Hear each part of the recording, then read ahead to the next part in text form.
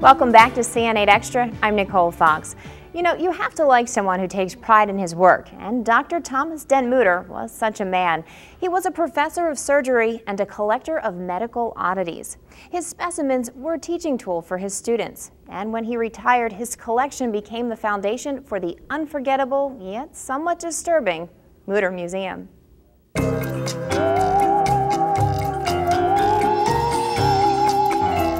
In some ways, there's no way to prepare someone for what they're going to see here.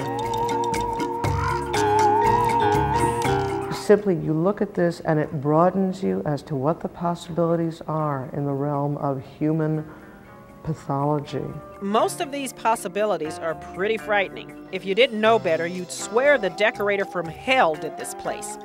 Instead of paintings on the walls, the Mutter has skulls, 139 of them. Freestanding art, it takes on a whole new meaning here. Museum director Gretchen Weirden. The fact is that it is real material, and we're started as a museum of pathology, and pathology is not pretty.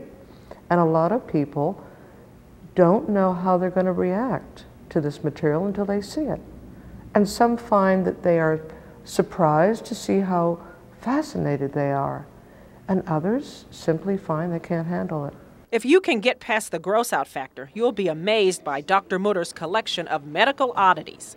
Where else can you see a skeleton of a 7.5-foot man next to a 3.5-foot woman? Look at all the diseases you don't want to get. Meet Harry, an unfortunate Philadelphian who grew more skeletal bone than anyone really wants. My favorite thing is the plaster cast of Chang and Eng, the original Siamese twins.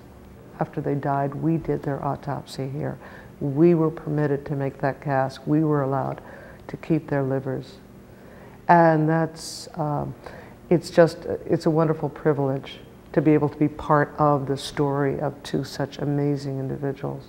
And last but not least, the infamous soap lady. Oh, the soap lady. Oh, she's wonderful.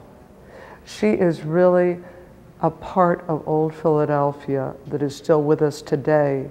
She continues to provide new information about herself, about the condition of adipocere, which is a natural form of preservation of soft tissues.